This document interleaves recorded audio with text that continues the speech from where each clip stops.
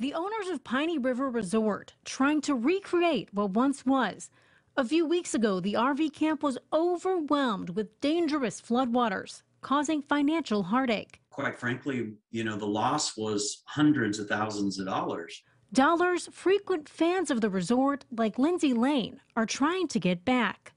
The people who run it are like family. I suggested that maybe we start a GoFundMe to help meet some of the financial needs where maybe insurance was going to fall a little bit short. Lane hopes to raise $167,000. Owners say the gesture is humbling, but the community support is formidable. We had, over 100 volunteers, that showed up on our property. We were just overwhelmed with people's gracious attitudes and their ability to show up. And I'm not talking about picking up sticks. I'm talking about working hard in the heat. And it was remarkable. It was very, very inspiring. Just another example of how Middle Tennesseans show up for one another.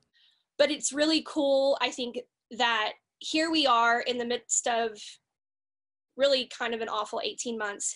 And we're able to show each other, there's still good in humanity. A beautiful story of love and restoration. In Hickman County, Alex Corradetti, News 2.